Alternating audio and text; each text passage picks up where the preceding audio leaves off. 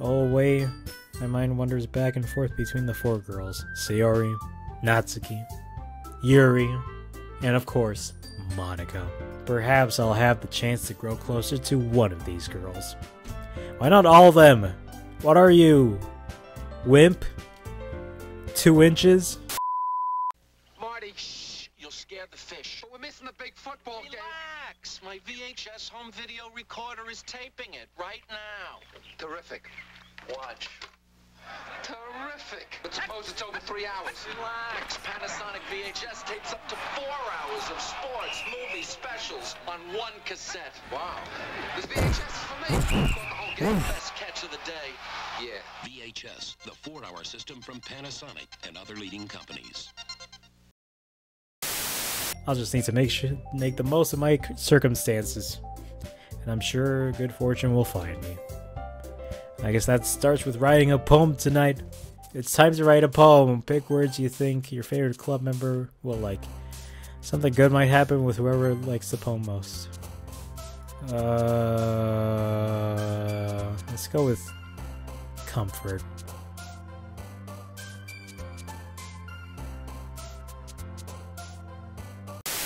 Well, I'm back at the Cringe Club. Thanks for keeping your promise, Cringe. I hope this isn't too overwhelming of a commitment for you. It is. This took a lot out of me. I was about to die. Making you dive headfirst into literature when you're not accustomed to it. Oh, come on. Like he deserves any slack. Let me breathe! Sari told me you didn't even want to join any clubs this year. And she was right. And last year, too. Also correct. I don't know if you plan to just come here and hang out or what, but if you don't take us seriously, then you won't see the end of it. Natsuki, you certainly have a big mouth for someone who keeps her manga collection in the club room. She finds herself stuck between saying Monika and manga. Just put it in your phone. What are you doing? Weeb. Manga's literature. Is it? I think it's about time we shared today's poems with each other. We might not have enough time if we wait too long. By the way, did you remember to write a poem last night? Yeah. Well, now that everyone's ready, why don't you find someone to share with? I can't wait! Sayori and Monika enthusiastically pull out their poems. Sayori's is on a wrinkled sheet of loose leaf torn from a spiral notebook. On the other hand, Monika wrote hers in a composition notebook. I can already see Monika's pristine handwriting from where I sit. Natsuki and Yuri reluctantly comply as well, reaching into their bags. I did the same myself. Whoop! I'm gonna go with the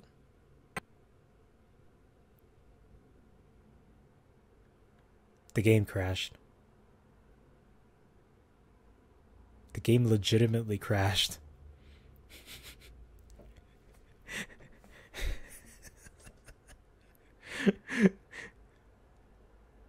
It does that? The game crashed! I'm never gonna read my poem!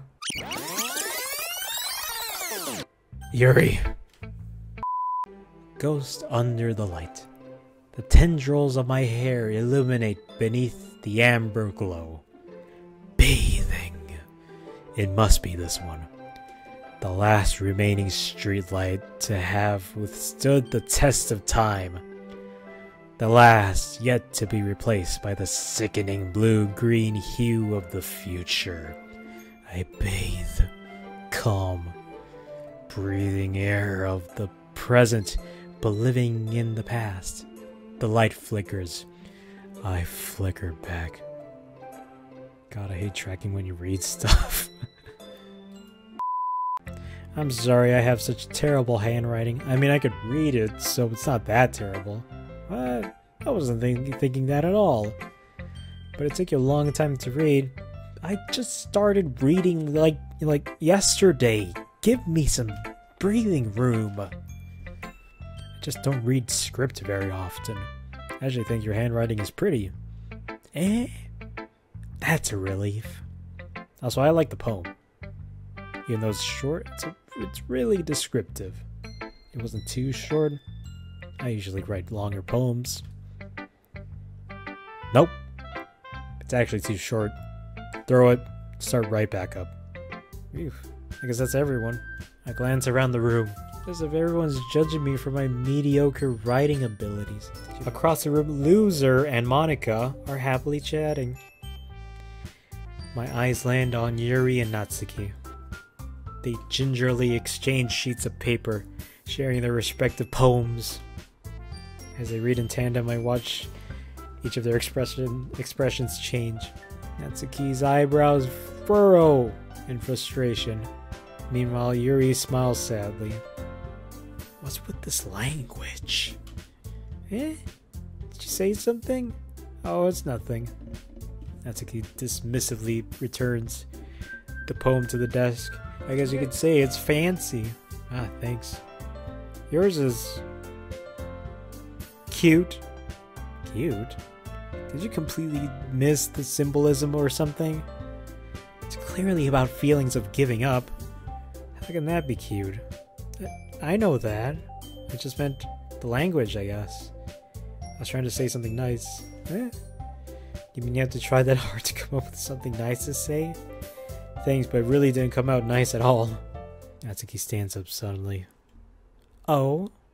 I didn't realize you were so invested in trying to impress our new member, Yuri. Yuri stands up as well. You're just jealous that Cringe appreciates my advice more than he appreciated yours. And how do you know he didn't appreciate my advice more? Are you that full of yourself? No. If I was full of myself, she'd be bigger here, let's say. She'd be bigger here. That's the key. That's a little... This doesn't involve you. I don't like fighting, guys. Suddenly both girls turn towards me, as if they just noticed I was standing there. Cringe! She's trying to make me look bad. That's not true. What's the reason I'm making your poems all convoluted for no reason? The meaning should jump out at the reader, not force them to figure out. There's a reason we have so many deep and expressive words in our language. It's the only way to convey complex feelings and meaning the most effectively. Avoiding them is not only not necessarily limiting yourself, it's also a waste. You understand that, right, Cringe? But whomever I agree with, they'll probably think more highly of me.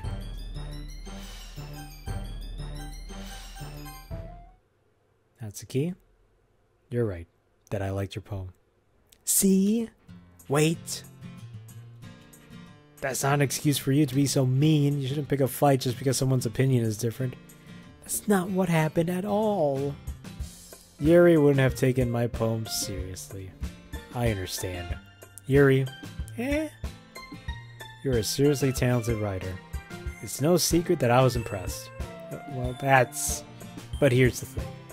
No matter how simple or refined someone's writing style is, they're still putting feelings into it, and it becomes something really personal. That's why Natsuki felt threatened when you said her poem was cute. I see. I didn't notice that. I'm sorry.